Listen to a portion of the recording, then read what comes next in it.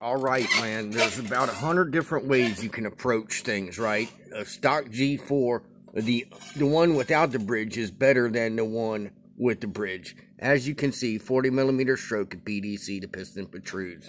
And I always check my squish with the chosen base gasket, chosen head gasket, and I set my squish up first. But what I really set first is my transfer duration. Stock G4 cylinder is a 110 on the leading one. I don't stagger stuff. I did all that. Sometimes I have open transfers. Sometimes I don't. So there's a couple ways you can approach free transfer duration without grinding that leaves radiuses in the corner and messes directional flow is. One, you can ramp. Two, you can jack. You can jack it by stacking some less crushable, thinner gaskets. You can make a spacer plate, or you can buy a fancy spacer plate, right?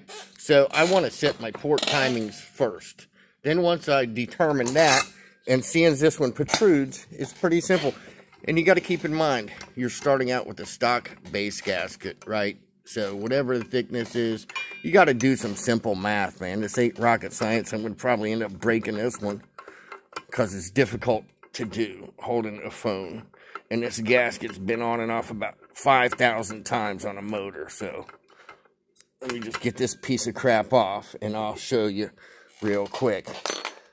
The better option, if you can surface a cylinder, would be to set your transfer duration without grinding them, if possible. What changes when you do this?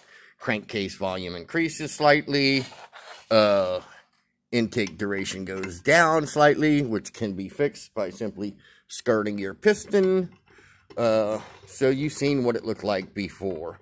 You've seen it at a 110. Now I just simply stack the appropriate size gaskets. That makes me happy, which is so much better. I don't lose any compression with the ramps. You know, somebody keeps asking me, do I stagger my ramps when I do that to make them open evenly? No, that's like retarded, damn near impossible. So having a staggered ramp would be stupid. Yes, I look at port separation. Now, as far as what happens now, well, I retarded my transfers, I increased my exhaust duration, increased my transfer duration. Now my transfers are set at 120. My next move is to determine how much I need to deck off the cylinder. So with the head gasket, everything torqued, I see what the space is. I know what this measured. I know what these measured. So I remove that and set my squish at about 0.75 to 0.85 by decking it and choosing my base gasket. That way I retain a good squish, yada, yada, yada. I like to remove this angle because that's just bum. Most of my stuff I end up decking and I lose that angle, right? So there's a million ways you can approach the situation. Port shapes, exhaust roof port shapes, that matters. A flatter roof and a clean opening is always going to be better for peak power, right? It just is.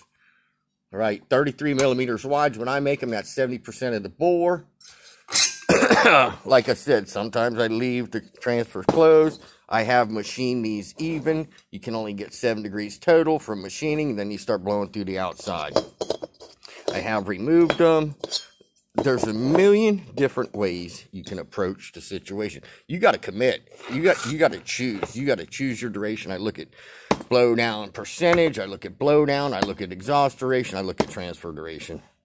Always check your squish at your wrist pin. It eliminates piston rock. Best I can explain it. Roof shapes, power. A rounded radius roof is going to give you good mid-range power. A lot safer. I got all kinds of shapes, all kinds of boost ports, narrow, thick, but all my boost ports are at a 25-degree angle. I don't know how better to word things or explain things. A jack cylinder and decked is going to be better than ramp because my flame front travels best with a stock piston. I can achieve my port timing I desire by lifting the cylinder. Like I said, you can lift it 3 ways. You can either lift the cylinder, you can either ramp the piston, or you can port the transfers. It's super simple. You got to choose what you want to do and how you want your motor to run. Don't know how better to explain it, but that's the 3 tactics, 3 approaches you can take, right? And I consider everything. Blowdown percentage, exhaust duration, transfer duration, inlet duration. Window shapes. Oh, God. Talk forever. Too big of a window's bum. That's not too big of a window. I don't know, man. I've tested it all. This is an example of too big of a window.